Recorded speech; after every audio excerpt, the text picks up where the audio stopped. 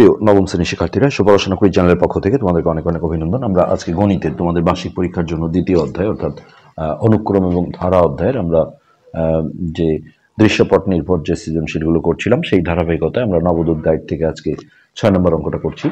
তো ইতিপূর্বে আগের পার্টগুলো যারা দেখোনি, আমরা ভিডিও নিচে প্লে লিস্টের লিঙ্ক দিয়ে দিই, সেখান থেকে দেখে নেবে। তো এখানে খুবই ইম্পর্টেন্ট অঙ্ক বলবো আমি। এটা একটি সমান্তর ধারার প্রথম, দ্বিতীয় এবং 18তম পদ যথাক্রমে একটি গুণোত্তর ধারার প্রথম, পঞ্চম এবং নবম পদের সমান। অর্থাৎ সমান্তর ধারার যেটা প্রথম পদ, গুণোত্তর ধারারও সেটা প্রথম পদ। সমান্তর ধারার যেটা দ্বিতীয় পদ সেটা হচ্ছে গুণোত্তরের পঞ্চম পদ। সমান্তর ধারার যেটা 18তম পদ সেটা হচ্ছে গুণোত্তর ধারার নবম পদ। ক, সমান্তর ধারার প্রথম পদ এ এবং সাধারণ অন্তর ডি এবং গুণোত্তর ধারার সাধারণ অনুপাত আর হলে ধারা দুটির সমন্বয়ে দুটি সমীকরণ গঠন করো। তো আমরা ক নম্বরটা প্রথমে শুরু করছি। 6 ক।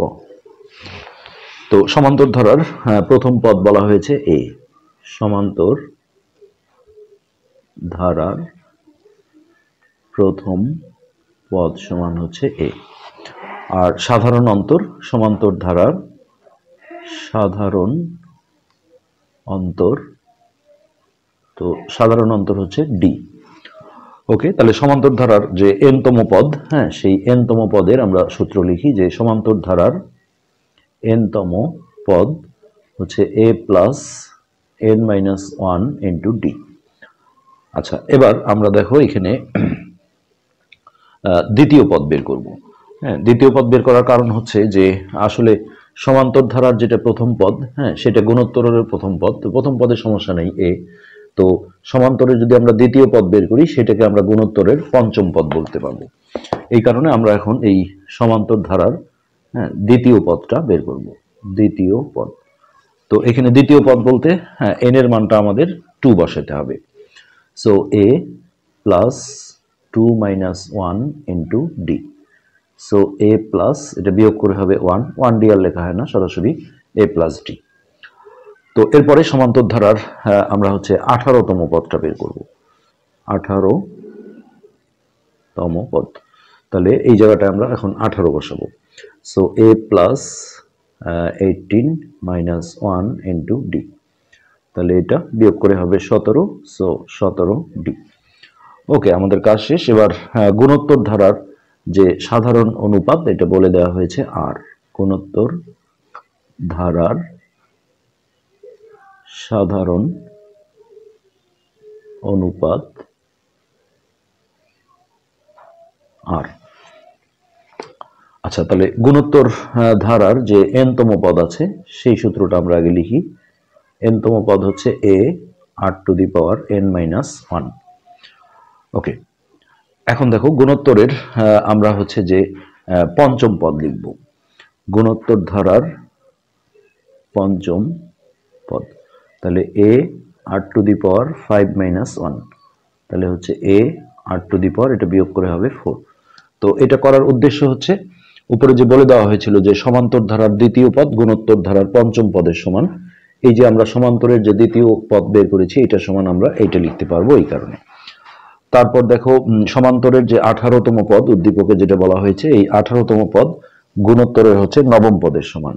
এখন আমরা এই গুণোত্তর ধারার নবম পদ লিখব এ আর টু দি পাওয়ার 9 মাইনাস 1, অর্থাৎ এ, এটা বিয়োগ করে হবে 8।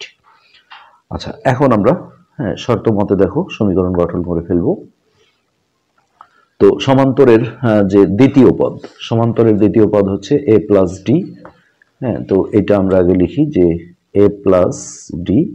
তো সমান্তরের দ্বিতীয় পদ বলা ছিল গুণোত্তরের পঞ্চম পদের সমান, অর্থাৎ এখানে পঞ্চম পদ আমরা পেয়েছি এ আর টু দি পাওয়ার 4। এটা কিন্তু আমাদের একটা সমীকরণ হয়ে গেল। এরপর হচ্ছে সমান্তর ধারার যে 18তম পদ, অর্থাৎ এই যে এটা, এবং এ প্লাস 17 ডি, এটা হচ্ছে গুণোত্তরের নবম পদের সমান, অর্থাৎ এই যে নবম পদ এ আর টু দি পাওয়ার 8। এইভাবে আমরা দুটো সমীকরণ গঠন করলাম এবং এটি কিন্তু আমাদের ক নম্বর কোশ্চেনের অ্যান্সার। খুব সুন্দর অঙ্ক। এরপর খ নম্বরে যেটা চাওয়া হয়েছে সেটা হচ্ছে সাধারণ অনুপাত আর এর মান চাওয়া হয়েছে। তো দেখি আমরা এটা কিভাবে বের করা যায়। তো এই ক হতে আমরা দেখো 1 আর 2, হ্যাঁ, এই সমীকরণ দুটো নিয়ে আসবো। ক হতে a প্লাস ডি সমান হচ্ছে a আর টু দি পাওয়ার 4, এটা 1 নং। আর 2 নংটা ছিল a প্লাস 17d সমান a আর টু দি পাওয়ার 8। এই সমীকরণ দুটো থেকে আমরা আস্তে আস্তে আর এর মানটা বের করে আনবো। তো আমরা কিভাবে করব দেখো, অনেকভাবেই করা যেতে পারে,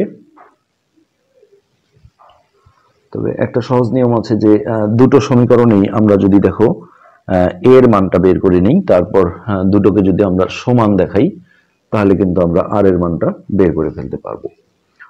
তো আরো যদি আমরা করি,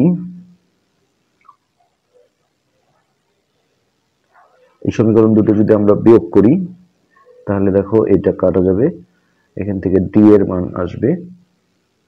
তো এটাই ভালো হবে, আমরা এইভাবে করি। 1 হতে এই যে এ যে দুটো পদ আছে, এটা দুটো একদিকে নিয়ে আসবো। a প্লাস ডি সমান হচ্ছে a আর টু দি পাওয়ার 4। ওকে, তাহলে বা a minus a R to the পাওয়ার 4 সমান হচ্ছে মাইনাস ডি, মানে এই দুটোর সাথে যেহেতু a আছে, এই দুটোকে আমরা একদিকে নিয়ে আসলাম। এবার এখান থেকে যদি a কমন নেই, তাহলে এখানে থাকবে 1 মাইনাস আর টু দি পাওয়ার 4 সমান হচ্ছে মাইনাস ডি। ওকে, এখান থেকে আমরা দেখো a সমান, হ্যাঁ, এটা পুরোটাই পাশে বাই করে অর্থাৎ ভাগ করে দিই, minus D by 1 minus R to the পাওয়ার 4। তো এটাকে আমরা 3 নং সমীকরণ হিসেবে রাখলাম। একইভাবে আমরা 2 হতে একটা কাজ করব। 2 হতেও দেখো a এর মান বের করব। সো a প্লাস 17d সমান হচ্ছে a আর টু দি পাওয়ার 8।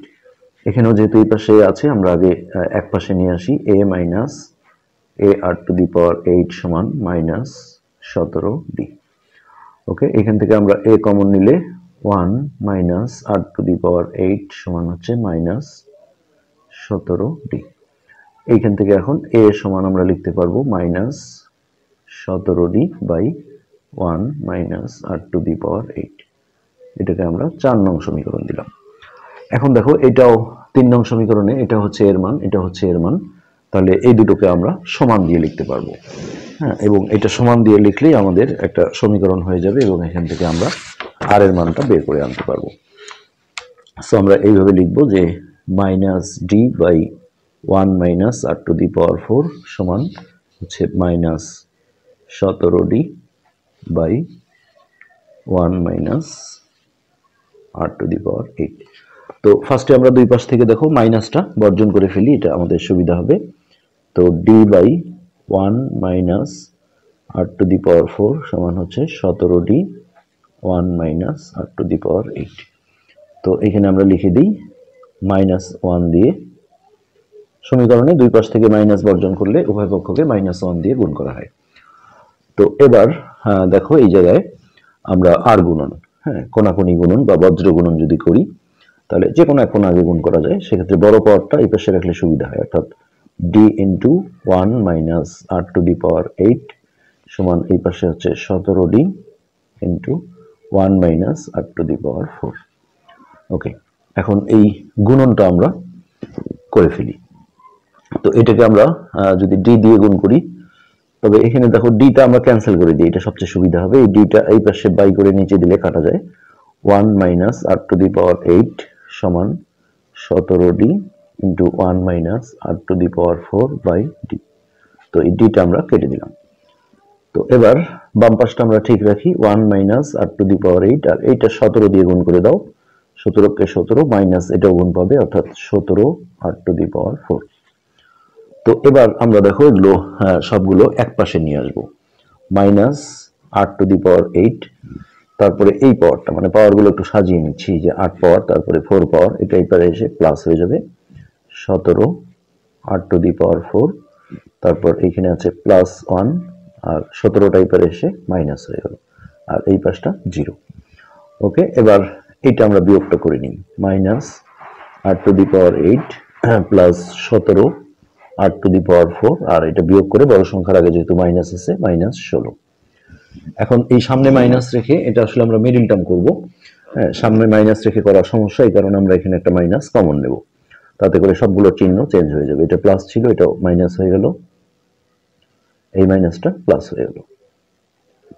আর ডান পাশে যখনই জিরো থাকে এই মাইনাসটা কিন্তু এই পাশে, এখানে আসলে শুধু মাইনাস মানে একটা ওয়ানও আছে, -1, তাহলে 0/-1 করলে উপরে জিরো নিচে ভাগ যা কিছু থাক এটা জিরো হয়ে যায়, যার কারণে আমরা মাইনাসটা ছেড়ে দিচ্ছি। এই মাইনাসটা এই পারে এসে জিরো হয়ে গেল। এখন দেখো এই পাশে 1 × 16, আমরা যদি মিডিল টার্মে যাই তাহলে 16 আর 1 যোগ করেই 17 হয়। সো আর কিছু গুণনীয়ক বের করতে হবে না, তাহলে মাইনাস এই দুটোর সাথে এই চলকটা নিতে হবে, r⁴ মাইনাস, হ্যাঁ 1r⁴ লেখা যাবে না, শুধু r⁴। এই দুটো যোগ করলে একই চিহ্ন থাকলে যোগ হয়, যোগ করলে কিন্তু -17 r⁴ হবে, প্লাস 16, জাস্ট মিডিল টার্ম করছি। এবার এই প্রথম দুটোর মধ্যে দেখো r⁴ কমন যায়, তাহলে এখানে 8 পাওয়ার ছিল, 4 পাওয়ার কমন নিলে এখানে একটা 4 পাওয়ার থাকে, আর এখানে হয় 16। আর এখানে কিছু কমন না থাকলে এটা 1 নিতে হয়, যেহেতু মাইনাস হয়েছে চিহ্নটা চেঞ্জ হয়ে যাবে, অর্থাৎ r⁴ মাইনাস 16 = 0। ওকে, এবার আমরা এই r⁴ মাইনাস 16 এটা কমন নিলাম, তাহলে এইখানে r⁴ মাইনাস 1 = 0। এবার এই তো এবার দুটো রাশির গুণফল 0 আসলে একবার এইটা সমান 0 দিয়ে একটা r এর মান আসবে, আর এটা থেকে একটা r এর মান আসবে। তো আমরা প্রথমে দেখো r⁴ মাইনাস 16 = 0। হ্যাঁ, এইখান থেকে -16টাকে যদি আমরা ওই পারে পাঠাই তাহলে এটা হবে +16। তারপর এই যে এখানে পাওয়ারটা দুই পাশে একই করার যে নিয়ম তোমরা অন্যান্য অঙ্কেও পেয়েছো, এখানে r⁴, এখানে আমরা 2 এর উপর যদি 4 পাওয়ার দিই তাহলে যখনই পাওয়ারটা সমান করা হয় তখন পাওয়ার ক্যান্সেল করলে ভিত্তি সমান, অর্থাৎ r এর মান 2। আবার এই পাশ থেকে আমরা দেখো r⁴ মাইনাস 1 = 0 যদি করি তাহলে এখানে r⁴ সমান হচ্ছে 1। হ্যাঁ, নেক্সট এইখানে যেটা হচ্ছে সেটা হচ্ছে r⁴ সমান 1 এর উপরেও কিন্তু আমরা 4 পাওয়ার দিতে পারি, দিলে 1ই হয়। তো এই যে পাওয়ারটা একই হলো, পাওয়ার ক্যান্সেল করলে r এর মান হচ্ছে 1। কিন্তু গুণোত্তর ধারায় হ্যাঁ r এর মান কখনো 1 হতে পারে না। কেন আমরা দেখাই যে এটি সম্ভব নয়, কারণ গুণোত্তর ধারায়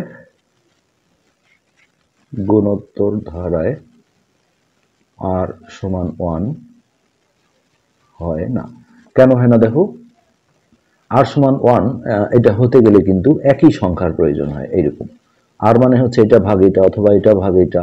তো যদি 2/2 করি তাহলে একমাত্র r এর মানটা 1 হয়। তো সেটা যদি হয় তাহলে এটা আর গুণোত্তর ধারা থাকে না, এটা কিন্তু ধ্রুবক হচ্ছে ধারা বলা হয়, ধ্রুবক অনুক্রম, একই সংখ্যা, এই কারণে এটা গ্রহণযোগ্য নয়। তাহলে r এর মানটা আমাদের 2 নিতে হবে। তো এই ক্ষয়ের যে অ্যান্সার, হ্যাঁ এটা r এর মান চাওয়া হয়েছিল, এটা উত্তর হয়ে গেল। গ নম্বরে চাওয়া হয়েছে গুণোত্তর ধারার অষ্টম পদ 3072 হলে a এবং d এর মান নির্ণয় করো। এই যে আমরা দেখো গ নম্বরটা দেখাই, এই যে এটা ছিল গ নম্বর। তো এই গ নম্বরের জন্য আমাদের যে কাজটা করতে হবে সেটা হচ্ছে আমরা এটা আগে করে রেখেছি। গুণোত্তর ধারার অষ্টম পদ দেয়া আছে 3072, তাহলে খ থেকে আমরা r এর মানটা নিয়ে আসলাম, তারপরে n তম পদের গুণোত্তর ধারার সূত্রটা লিখলাম ar⁴n-1, তাহলে অষ্টম পদ হচ্ছে ar⁴n এর জায়গায় 8 বসালাম, 8 - 1, তাহলে a⁴7। তো এইটার ভ্যালু, এটার মান হচ্ছে 3072। তো এবার আমরা সমাধান করব। এখানে r এর মান হচ্ছে 2⁻7, তারপর এই 2⁻7 কে এই পাশে যদি ভাগ করে দিই তাহলে 2⁻7 হয় 128, 128 দিয়ে থেকে ভাগ করলে 24, অর্থাৎ এর মান হচ্ছে 24। তো এখন d এর মান বের করতে গেলে আমরা ক থেকে এই সমীকরণটা নিয়ে আসলাম, a + d = ar⁴, তাই এর মান হচ্ছে 24 আর d আমরা জানি না, এখানে আবারও এর মানটা বসালাম, r এর মানটা বসালাম, তাহলে 2⁴ হচ্ছে 16। হ্যাঁ, এরপর হচ্ছে যে এই দুটো আমরা গুণ করে 384 করে দিলাম, তারপরে এই +24টা এই পাশে মাইনাস করে দিলে 360 হবে। এটাই হচ্ছে d এর মান, তাহলে এর মান হচ্ছে 24 আর d এর মান হচ্ছে 360। আশা করি বুঝতে পেরেছো। আজকের পাঠটা আমরা এখানে শেষ করছি।